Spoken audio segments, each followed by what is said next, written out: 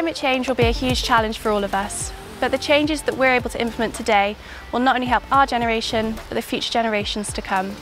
The green measures here at Rogerstone Primary School, the solar panels, the solar thermal, the air source heat pumps, the LED floodlights, this lovely green roof, the updated boiler room and the electric minibus have all involved stakeholders from various sectors and industries, and are great examples of how important collaboration is and will be if we're to meet crucial climate targets.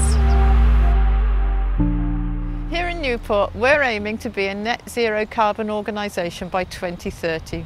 It's a big ask, but with help from the Welsh Government Energy Service, we're well on track.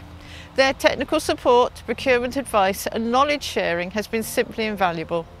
And the installation of energy efficient and low carbon technologies like here at Rogerstone Primary continues in other council owned buildings all over Newport.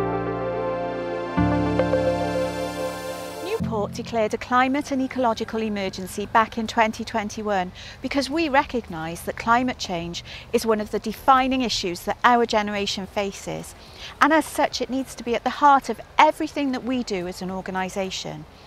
All of our work is geared towards building a more ambitious, greener, fairer city for our residents, and the improvements made here at Rogerstone Primary are a great example of how collaboration across the public sector is delivering on that vision.